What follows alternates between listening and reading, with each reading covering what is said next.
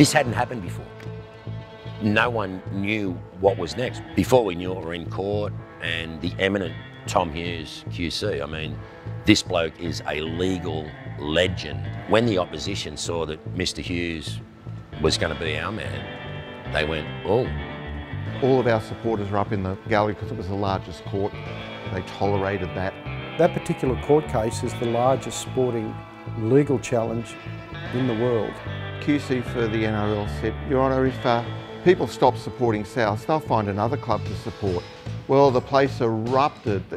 People go, bullshit. Mate, there was a lot of things that were percolating underneath that were against us. Again, I go back to News Limited and Kerry Packer.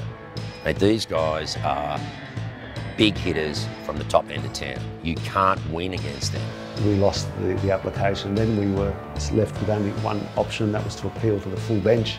On the 12th of November, next Sunday week, we're going to march again. 3, 2, 1, march. And they were coming and coming, it wasn't stopping. And I was thinking, geez, this is a lot bigger than what I thought was going to happen here. It was a story every day. It never, ever stopped. It was the biggest event in Sydney. There was 80 to 100,000 at that second rally. Thank you for coming. Stay strong, be smart, and please welcome the President of South Sydney, Mr. George Pickens.